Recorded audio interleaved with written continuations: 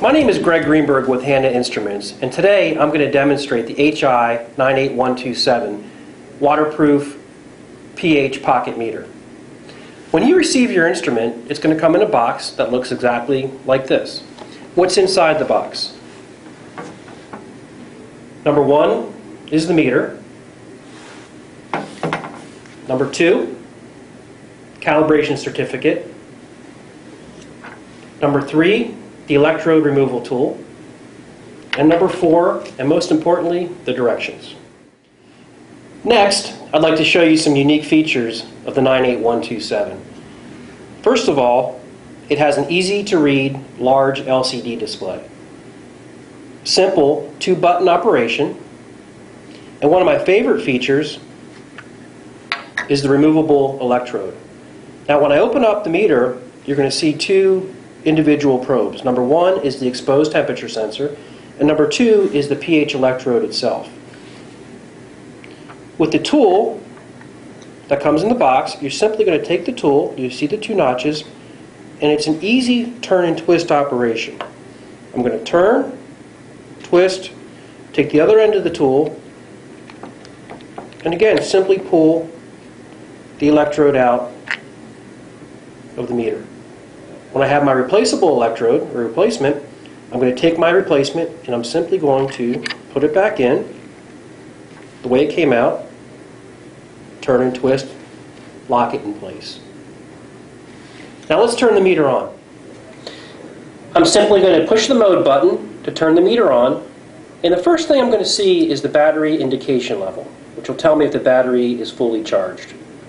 Next, we're going to see the pH reading, the temperature, and the stability indicator, which is a little clock that will go away when the meter is stabilized. Next, let's talk about calibration. Once I remove the meter from the box, it's very important to condition the electrode first. So what I'm going to do is I'm going to simply take the meter and I'm going to put it into a storage solution. In this case, it's Hanna Instruments HI 70300. If you don't have a storage solution on hand, that's okay. You can use a buffer. I'm going to wait for 2 hours. I'm going to take the meter out of the storage solution, and I'm going to rinse it off in purified water. It's going to get all the storage solution off of the electrode. Then what I like to do is I like to blot it onto a paper towel to get any excess water off of the meter. Now we're ready to calibrate. I'm going to turn the meter on, put it back into its measurement mode, and then what I'm going to do is I'm going to hold the mode button down for 3 seconds until it gets into calibration mode. Now it's asking me, in this case, to use a number 7 buffer. Now it's recording. The meter is now done recording at number 7.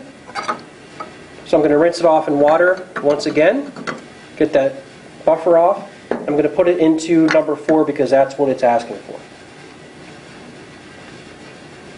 And now it's recording at number 4.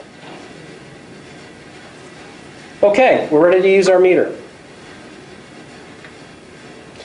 Now it's important to note that you can either do a 1-point calibration, so if you're done calibrating at number 7 and that's good enough, then you can go back into the escape mode and go into measurement and measure the pH of whatever solution you're measuring.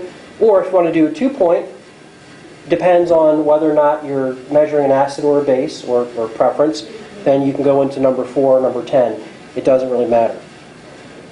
So in this case, I'm going to turn the meter off, turn it back on, go into the measurement mode. My meter is now calibrated and ready for use. Next, I'd like to talk about some setup features. The 98127 has a few setup features that are important to talk about. When the meter is in the measurement mode, what I'm going to do is I'm going to hold down the mode button for 3 seconds, go past calibration, go to temperature. Now, if I want a Celsius reading or a Fahrenheit reading, I can simply change that setting with the set hold button. In this case, I'm going to go to Celsius. So when I do my temperature reading, I know that in the measurement mode, my reading is going to come out in Celsius. If I want to change my buffer set, I can toggle back and forth between 6.8 and 7. So in the case that I want 6.8 as my starting number, then I'm going to toggle on 6.8 with the set hold button, hit the mode button, and that's going to take me back into the measurement mode. I sincerely hope that you enjoyed my demonstration of the Hanna Instruments waterproof pocket pH meter. If you have any additional questions or need support, please contact your local Hanna office. Thank you.